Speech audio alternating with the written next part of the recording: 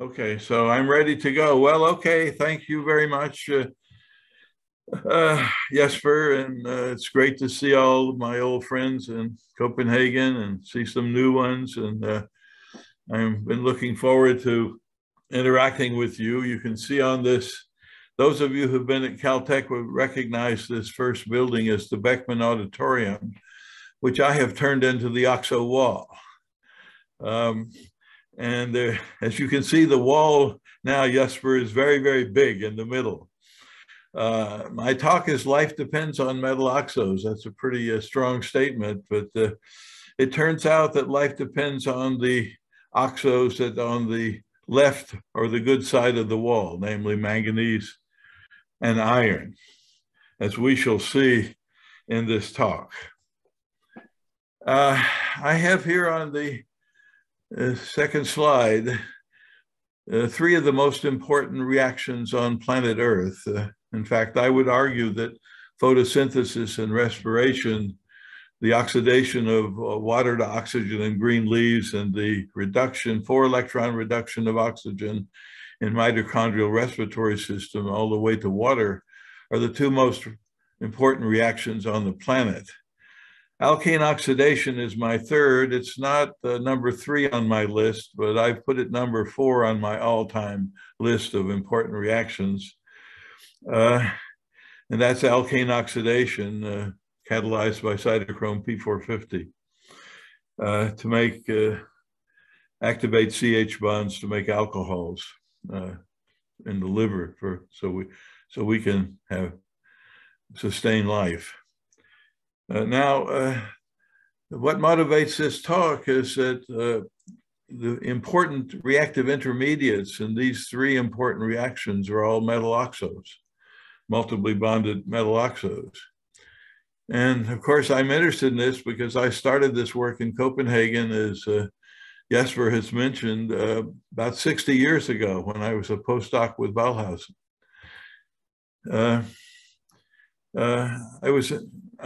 And now I've been interested in these 3 reactive intermediates. The one in photosystem 2, which some people believe is a manganese 5 triple bond oxo. Other people have other mechanisms, but all the mechanisms that have been proposed involve metal oxos, manganese oxos. This manganese triple oxo, the oxo is really electrophilic. It's never been protonated. It's been estimated that the pK of this manganese 5 oxo, if a proton were on it, the pK would be -20. It'd be a superacid. Then if you go over to cytochrome oxidase, where the reactive intermediates in iron 4 oxo that's formed after OO bond cleavage, the pK of this system is now about 3 or 4. So there's an enormous shift in pK from the triple bond oxo to the double bond oxo. And then if you go over to cytochrome P450, the active intermediates are compound 1, which is the double bond iron 4 oxo, with a radical on the delocalized over the cysteine sulfur in the heme. And then if you reduce it to compound 2, which is just the iron 4 double bond oxo, it's very basic. pK is 12. So the remarkable thing in these metal oxos is the pK shifts 30 units from the triple bond oxos to the double bond oxos if they have very electron donating axial ligands like cysteine.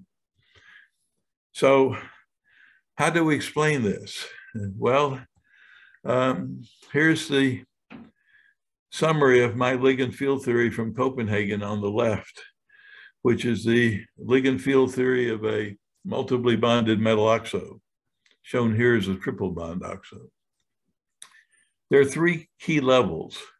One is a doubly degenerate pi bonding level in the metal oxo. Second one is a non-bonding B2 or DXY orbital, localized on the metal. And the third most important orbital is a pi star, the metal oxo pi star orbital. So with these three orbitals, you can count electrons. In the case of a D1 case, you would have a triple bond. A D2 case, you'd have the B2 occupied and have a singlet state and still a triple bond. Interestingly, if you go to D3 case, it becomes high spin with a quartet double bond. And you go to the fourth d electron, you have a double bond triplet state. Each electron you put into E pi star changes the pK of the oxo by 10 units, as we have determined in various experiments. And so, but the maximum you can put in before the oxo collapses and is unstable is 4d electrons. So you can have a B2, 2 electrons, and an E pi star with 2 electrons in a triplet state, but that's it. If you can't, the fifth electron, if it goes in, the system collapses. There are no examples. So with this criterion of a maximum of 4d electrons, there's a hard oxo wall between iron and cobalt, ruthenium and rhodium, and osmium and iridium, because in order to get to a 3d4 configuration to a multiple bond oxo, the cobalt oxidation state would be so high, it would be so oxidizing there that the system would collapse and make peroxide or oxygen directly. So there are no violations of a tetragonal oxo or a tetrahedral oxo for that matter beyond the oxo wall. There are many people who have claimed violations, but they're all wrong. They're wrong because these things aren't tetragonal or tetrahedral. They have lower coordination numbers. And lower coordination numbers, there's a different ligand field theory for metal oxos. But now let's go to the ones that are important in biology. These three are very important in biology. Manganese 5 triple bond oxo, which many people write as a double bond oxo, and I like to write to them and tell them that's wrong. It's a triple bond oxo. As you can see, the electronic structure is a singlet. Then the remarkable thing happens when you add an electron to a manganese 5 triple bond oxo. The electron exchange, as we all know, in 3 electron case versus 2, is bigger. And so you end up with a high spin. You go from a low spin to a high spin oxo, populating the pi star level and making it a quartet double bond oxo. The pK shift from a manganese 5 triple bond oxo to a manganese 4 double bond oxo is about 20 units. So that has major consequences in biology and reactions. Then if you go all the way over to the iron 4 oxo, which is extremely important in biology and see it everywhere, it's a triplet state because now you have 2 electrons in E pi star. And if you have an axial ligand like a cysteine, the pK now is 12. It's now a strong base, and we protonated to make a hydroxy, a multiply bonded hydroxide system. That's very, very important for the function of cytochrome P450. If it weren't strongly basic, P450 couldn't work. Once again, I have a problem with the literature. The biochemists tend to call the ferrial ion oxoferrial. Ferrial means oxo. So this really annoys me. And I know this is recorded, but I have to say I'm really annoyed by people who make double bonds when they're triple bonds, and when they say oxoferrial when they should be saying ferrial, because oxoferrial literally means oxo, which is really stupid. And so I want all of you folks in Copenhagen to get out your red pens and go through biochemistry journals and X out all those oxoferrials, and then I'll be happy. Well, just to make the point once again before we go forward, the triple bond ones, if they're protonated, they're superacids. The double bond ones are either weak acids or strong bases, depending on axial ligands and things like this. And so with the cysteine axial ligand in P450, you get a pK of 12, so you have a very basic double bond oxo. We have done work on excited state protonations and so forth, and the trans-dioxorhenium 5 system, and the ground state has a pK of 0. But in the first the triplet excited state with 1 electron in pi star, you get the bump up of 11 pK units, becoming basic in the excited state. And that's one of the examples that we have shown, that every electron in pi star in an oxo gives you 10 pK units. So this allowed us to explain in a little more detail the key mechanism of cytochrome P450, which Mike Green, one of my postdocs, John Dawson, another postdoc of mine, and I published a science paper in 2004, explained it with some DFT work along with some XAFs experimental work, showing that the way the unactivated CH bond is broken is due to the fact that the iron 4 oxo in compound 1 is a powerful oxidant. It's about 1 volt oxidizing versus the hydrogen electrode. And the thing that drives it is the PCET, the proton coupled electron transfer of the developing basic oxo is able to pull the proton off to make the hydroxide. And the electron, of course, goes into the goes into the radical system to reduce that, to make compound 2. And then the rebound of the bound hydroxide to the carbon radical makes the alcohol. So it's really a cooperation of a highly oxidizing iron or radical center versus the developing basicity of the oxo that allows you to break a very strong CH bond in a relatively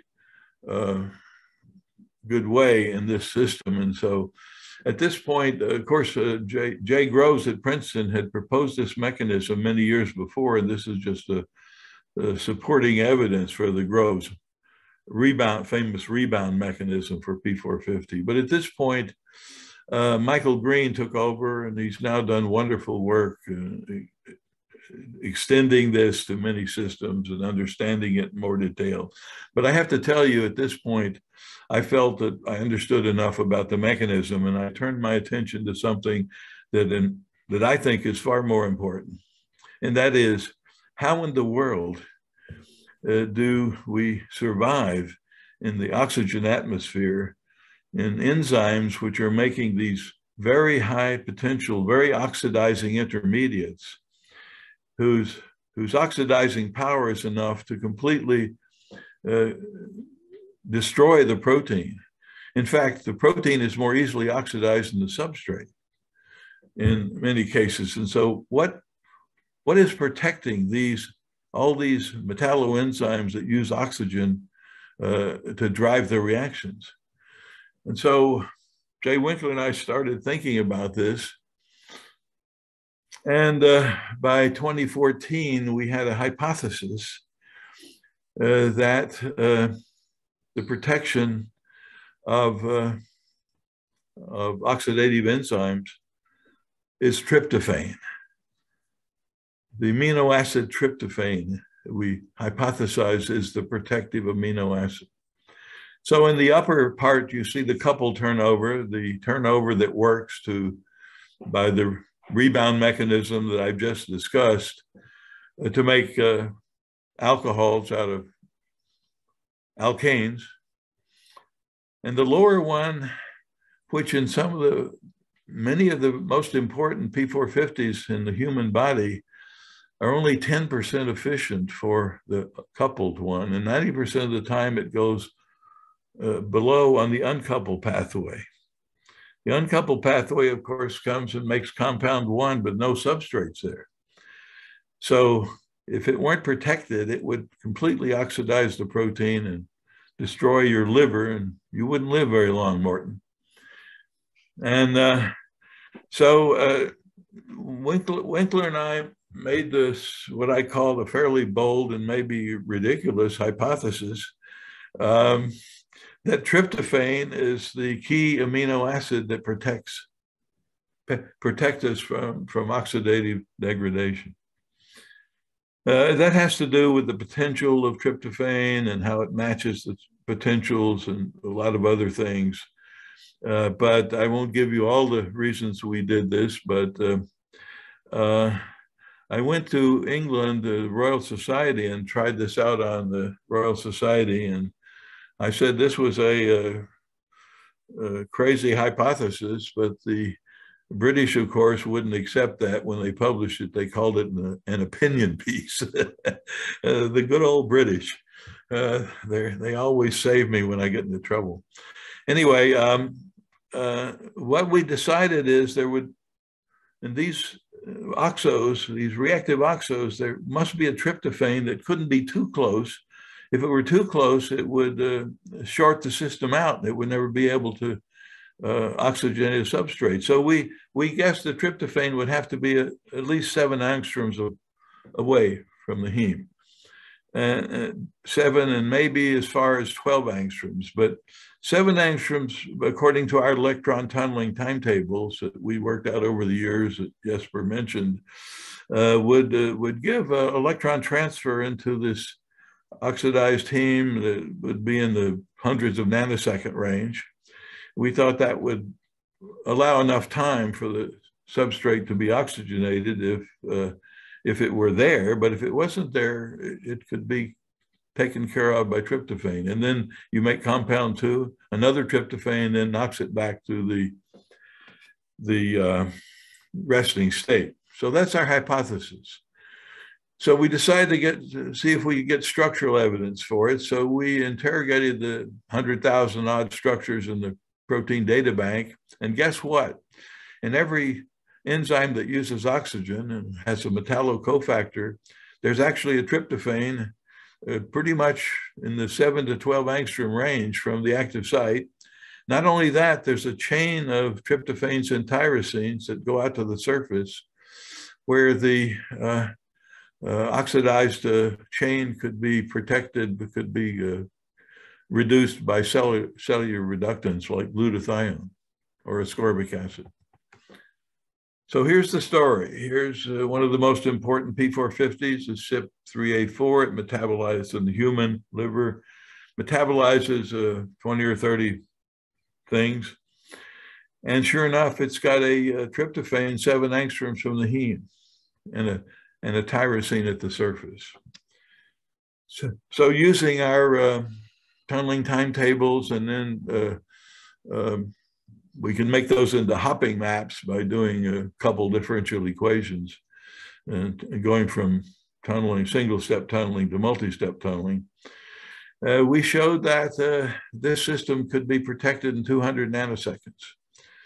That's the tryptophan tunneling into a oxidized heme, compound 1. It's slightly uphill to the tryptophan cation and downhill to the tyrosine, but the protection time is 200 nanoseconds, the so-called survival time. And so basically what this tryptophan is saying to this P450 heme, it says, look, Mr. Heme, if you don't oxygenate a substrate in 200 nanoseconds, I'm going to protect you. I'm going to reduce you, and then I'm going to reduce your partner, compound 2, again, so you go back to the resting state, so you don't oxidize my enzyme and you don't ruin my liver. So is there any experimental evidence for this? Well, and English and Canada has some evidence in peroxidases that there are protective chains. And here's where my Danish friends come in, Torsten Hansen and Mette Sorensen and others who've worked with us on this problem. Torsten and Mette's work identified TRP96 in this P450 BM3 as a critical 7.3 angstrom from the heme as a critical protective agent, and published a paper on that. But then there's a chain that goes from TRP96 to TRP90 at the surface and tyrosine 334. And we thought this would be a good system to see if we could get experimental evidence for protection. And so we've been able to mutate all these residues to redox inactive residues. And we would think if this were really a protective chain, if you took them out and put in things like histidines and phenylalanines, that the protection would be completely gone and the enzyme would not work anymore. So that's not quite true. Here's what happens when you do turnovers. With the wild type BM3, it turns over substrates about 350 times before it stops working.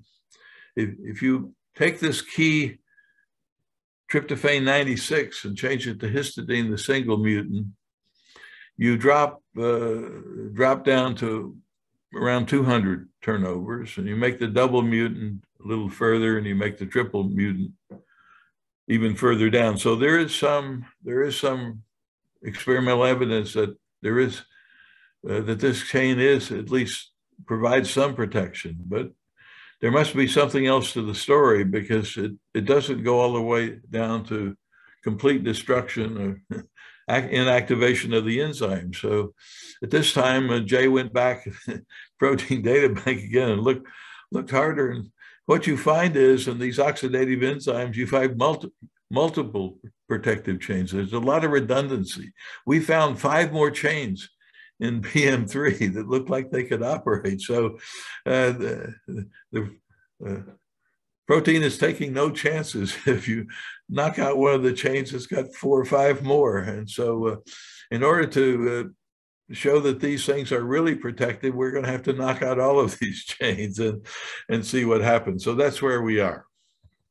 Anyway, what I was saying here is that another bit of evidence that we may be on the right track is as the heme gets more and more buried in these oxidative enzymes, the chains get longer and longer so they can get out to the surface. And here's a very important P450, where cholesterol is a substrate. It's involved in a lot of biosynthesis.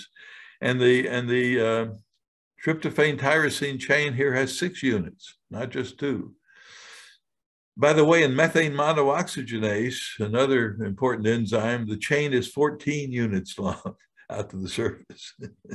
So there is evidence that these chains are protective, because they do all of them go all the way out to the surface, and the chains, the distance between the redox active amino acids to the chains always around 3 to 4 angstroms, meaning they're all well coupled. And the angular parts are coupled well for overlap. They're not structural type amino acid. They're not structural type. They look like they're optimized for electron tunneling. So these are all the aspects that I think support our hypothesis that there are protective chains in all oxidative enzymes. Anyway, in this one, of course, the tryptophans now are a little further. They're 9 to 12 angstroms. Those are sort of the limits that we estimated when we started this work, but they're still active there. And according to our hopping map, based on tunneling timetables and calculating the hopping times, now the survival times are now up to 500 nanoseconds. So these systems are allowing the enzyme to have 500 nanoseconds to oxygenate the cholesterol. And at this point in our work, when we published this, by this time, theoreticians all over the world got involved in it to check us out, because our work is based on tunneling timetables and not on ab initio theory. So David Baratan at Duke and his group decided they would check us out on this particular one. And they wrote a paper called defusing redox bombs. I should have thought of that. That's kind of a catchy title for what we're talking about. And they showed that not only is our chain about a microsecond, or 500 nanoseconds to a microsecond, which they got in their more ab initio work, but they also calculated that the redox cascade is just right. That is, the potentials drop systematically all the way out to the surface, as would have to be the case for a functional chain. And so that's another bit of evidence. Then at this point, we realized that there are not only protective chains, but there also can be functional chains.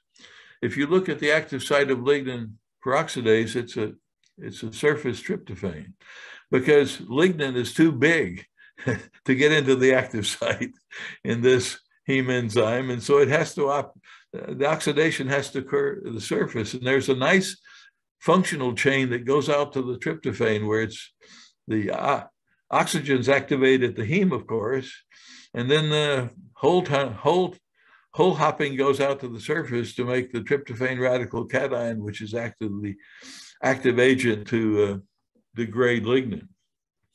When I figured this out, I said, well, you know, the blue copper oxidases probably operate maybe with this instead of the coppers. The canonical, accepted mechanism for oxidation of substrates by multi-copper oxidases like lacases and so forth is that all the oxidation occurs, oxygen's activated the trinuclear copper, but the active site for oxidative reactions is the type 1 or blue copper. But I've always questioned that, because the blue copper in lacases doesn't have high enough potential to oxidize cellulose or lignin. So now I'm looking for tryptophan again as the culprit. So we started looking at chains in multi-copper oxidases. First of all, we found that there's a cation-pi interaction with the tryptophan with the trinuclear oxygen activating site. So I'm pretty sure now that tryptophan is also involved in oxygen activation. And there is a chain from that tryptophan all the way out to the surface tryptophan. And so our new hypothesis on how multi-copper oxidases operate is oxygen's activated the trinuclear copper. The blue copper sends electrons in as well for the oxygen activation, but the actual active site for cellulose and organic substrates is actually this surface tryptophan. There's a nice functional chain from tryptophan through the system out to surface tryptophan. So that's all unpublished work from us now, and we're working on writing that up. But if this is right, it really makes a huge change in how we're now viewing the multi-copper oxidases and how they oxidize organic substrates. We still believe the blue copper is the right active site for inorganic complexes like iron 2 to iron 3 and so forth, where the potentials are reasonable. But for the very high potential kinds of organic substrates, we feel it has to be a tryptophan. So now to finish up my talk, I'll go back to water splitting. Life depends on water splitting. In order for green leaves, we would have a hard time, Morton, living without oxygen. Oxygen is very good, and oxygen, as we know, could be very bad. But for us, it's mainly good. So there's a worldwide effort to try to do artificial photosynthesis so that we can do renewable energy, and we can make materials and everything else at anodes, using anodes catalytic anodes that make water into oxygen.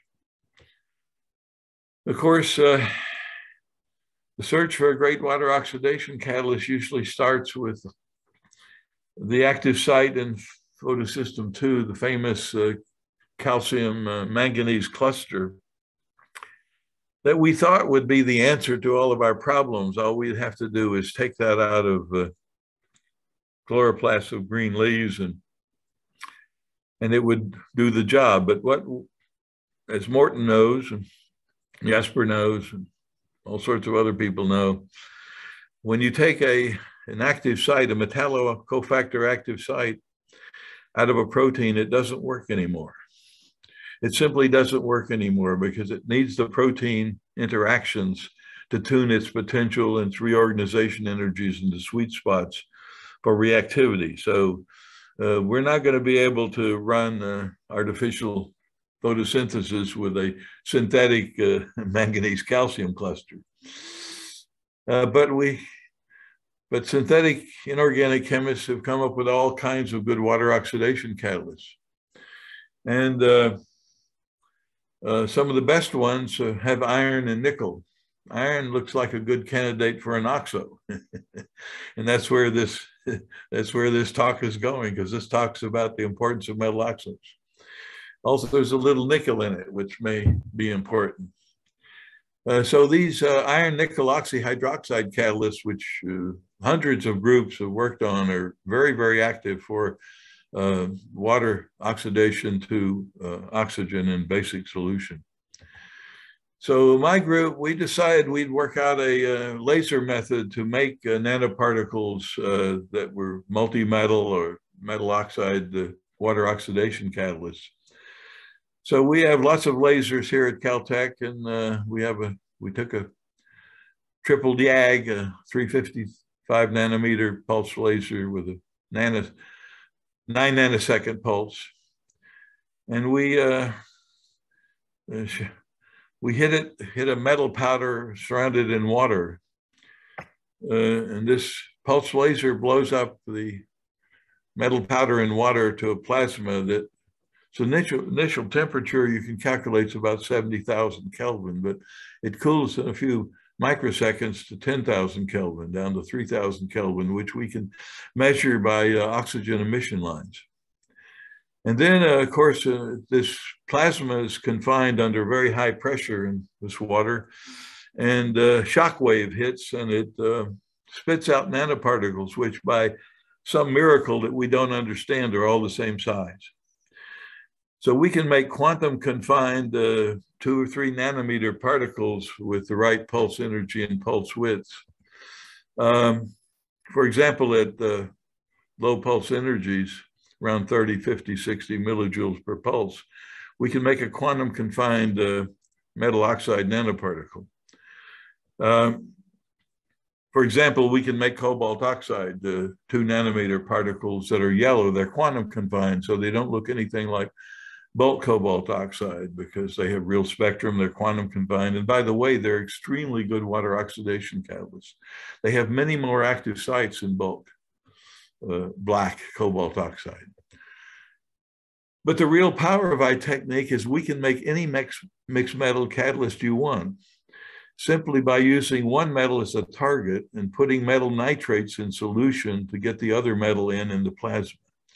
So for example, we can have an iron target and put in nickel nitrate, 3 molar nickel nitrate. When we make the plasma, iron and nickel get together in the plasma, and we get an iron nickel nanoparticle out, oxo-hydroxy particle out. We can put in titanium, we can put in lanthanum, we can get whatever metals you want. And the 3 that I've bracketed here are extremely, extremely good water oxidation catalysts. They're robust, they can run on electrocatalytically for weeks without degradation and very low overpotentials.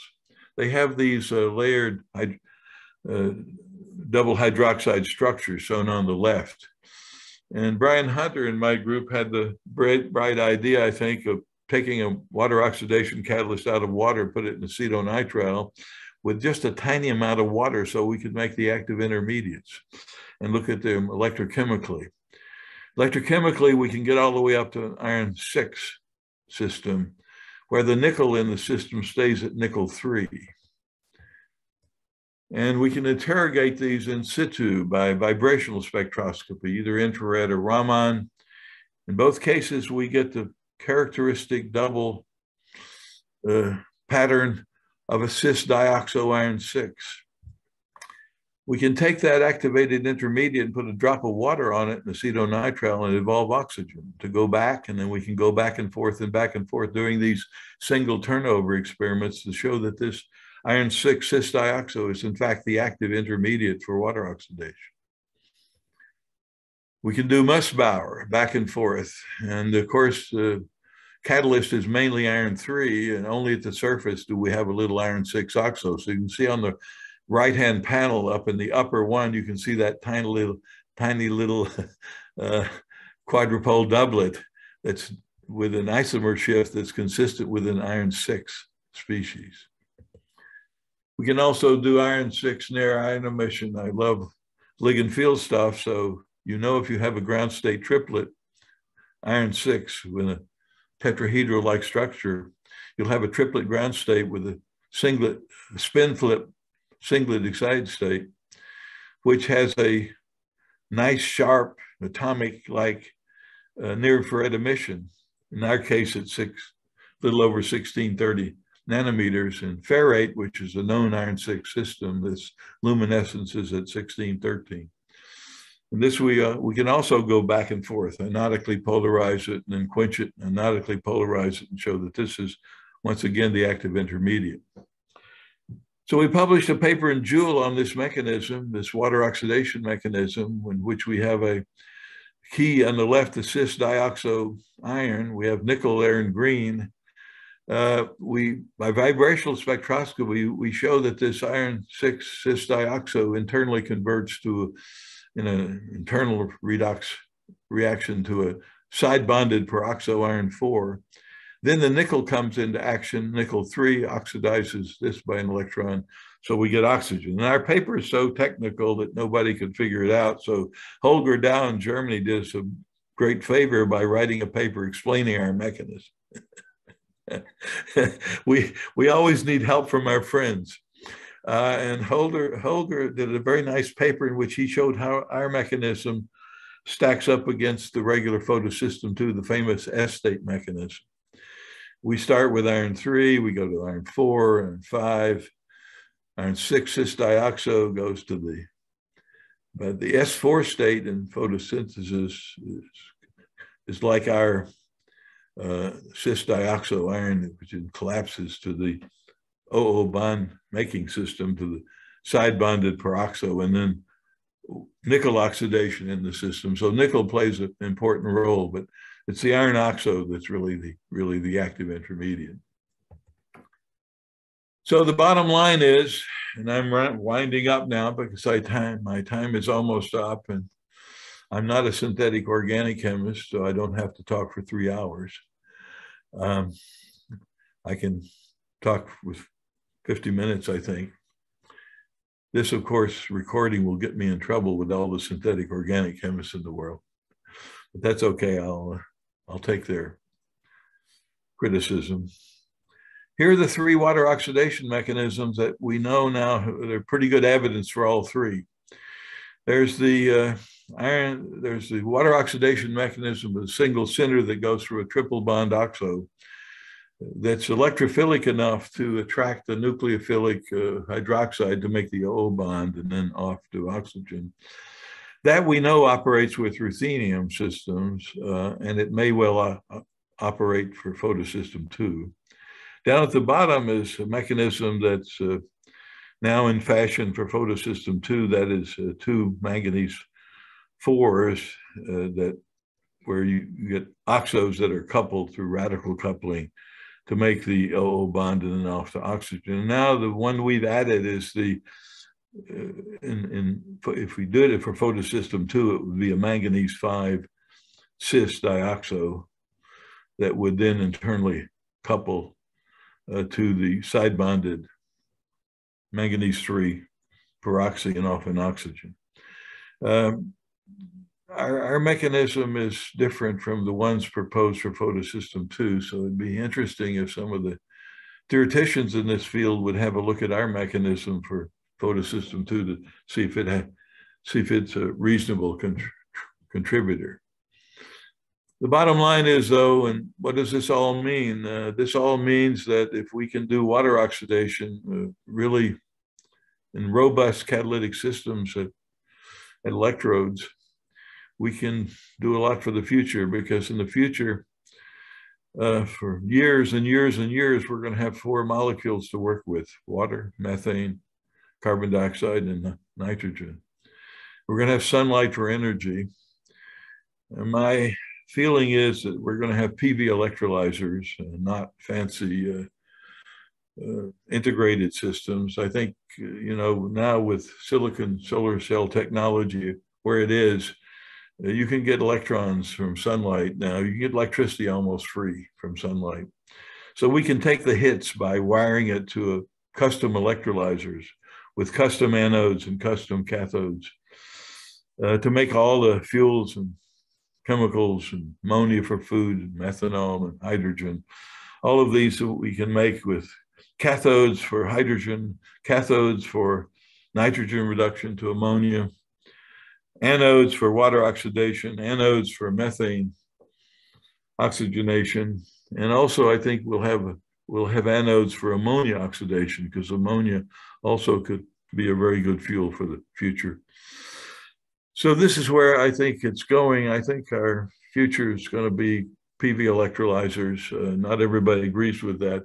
My feeling is this: you can get so much current and potential out of these silicon solar arrays that you can drive these big electrolyzers with hundreds of amps and make enormous amounts of products. And that's where I think we should be going. So that's my story about the importance of metal oxos. Here's my thank you slide. Jay Winkler has been my collaborator for many, many years. And in my P450 group, you can see there's a bunch of Danes on that. I've gotten a lot of help from Danes. Torsten, this is me. Mette Sorensen's been in my group, and then some folks who are on our papers who are also Danes and on the list. But I thank them all for all this work we've done on P450. And in the catalyst, Katharina Brinkert, who was postdoc in my lab, has done a lot of beautiful work on catalysts for nitrogen reduction to ammonia, and collaborated with her. She's now has a faculty job in England.